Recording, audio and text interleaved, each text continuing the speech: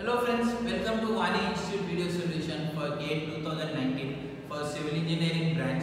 Let us discuss a problem from morning shift which came for 2 marks from Environmental Engineering subject, and this question is from the sedimentation chapter. If we see the question says a sedimentation basin in a water treatment plant is designed for a flow rate of 0.2 meter cube per second. The basin is rectangular with a length of 32 meter and width of 8 meter and the depth of 4 meter. Assuming that the settling velocity of this particle is governed by Stokes' law, given the density of the particle is 2.5 gram per cubic centimeter, density of water is 1 gram per cubic centimeter, dynamic viscosity of water is 0.01 gram centimeter second, and the gravitational acceleration is 980 centimeter per second square.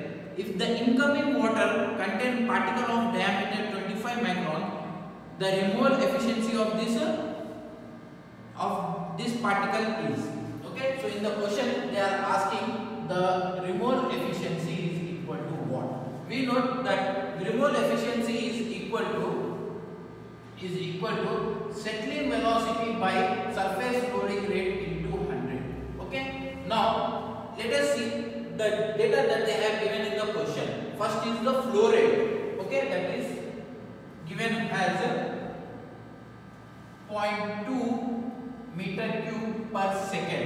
Okay, and acceleration, gravitational acceleration G is given as 980 centimeter per second square. If I convert it into meter, it will be 9.8 meter per second square. Okay, and the density of the particle is given as 2.5 gram per cubic centimeter. If I convert it into kg, it will be 2500 kg per meter cube. Okay, and dynamic viscosity mu is given as 0.01 gram per centimeters second. If I convert it into kg meter second, it will be 1 into 10 to the power of minus 3 kg per meter second. Okay. Now the diameter of the particle d is given as 25 microns. So if I convert it into meter, it will be 25 into 10 to the power of minus 6 meter. Okay. Now the density of water is given as 1 gram per cubic centimeter. If I convert it into kg, it will be 1000 kg per meter cube. Okay, we know that surface loading rate is equal to discharge by area. Okay, now discharge is given as 0.2 and the area. Okay, and in the question the area length is given as 32 meter and width is given as 8 meter and depth, that is d is given as 4 meter. So area will be 32 into 8. So surface loading rate will be equal to 7.8125 into 10 to the power of minus 4 meter per second. Okay. Now let us calculate the settling velocity as per the Stokes law.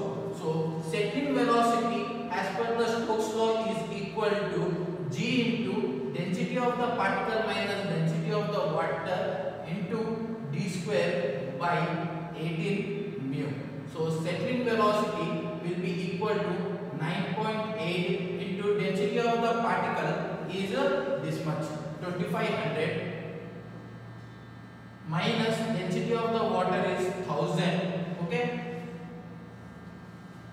into d square. Okay, d is 25 into 10 to the power of minus 6